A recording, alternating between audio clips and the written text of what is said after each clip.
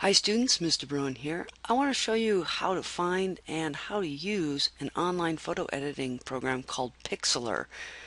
You can find it online by going to this web address, http://pixlr.com and then /express. You can see I have this program open here in my web browser, and this is what you see when you first open it up. The way you open your image to edit it, most commonly the way you'll open it is to browse. This means you're going to look on your hard drive on your computer to find the picture you want to use. I'm going to use this picture of my niece here, Andrea, that I worked on for her senior photos, and I want to show you two of the most common things you'll do with photos.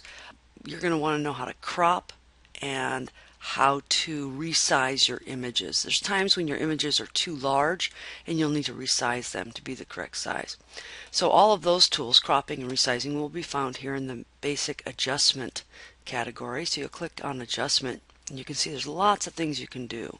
We won't get distracted by all that, but we're just going to go here to crop and resize. Click on crop first, and you'll see when you do, you get these nice set of lines going through the image. This has to do with the rule of thirds.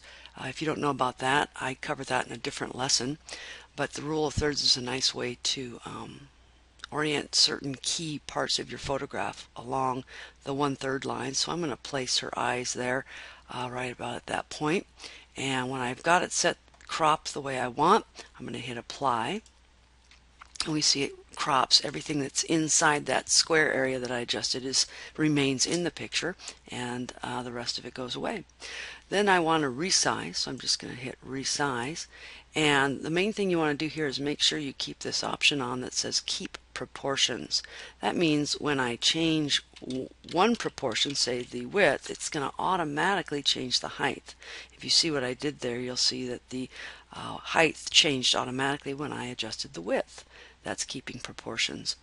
And then when I'm done with that, I'll hit apply. And now we can see a much larger picture. Maybe you think it looks too small. However, you must note up here in the upper right, you have to see the percentage at which you're seeing the image. Right now we're actually only seeing it at 26%. If I were viewing it at 100%, right here you'd see this is how big the picture actually is, which is plenty big. That's why I resized it down a little bit. One thing that by resizing your images, you'll find that the file size for your images gets smaller. That is the kilobytes being used for the picture, which in order to upload your pictures via Moodle, our learning system, you may have to have your images below a certain size, for example 2 megabytes.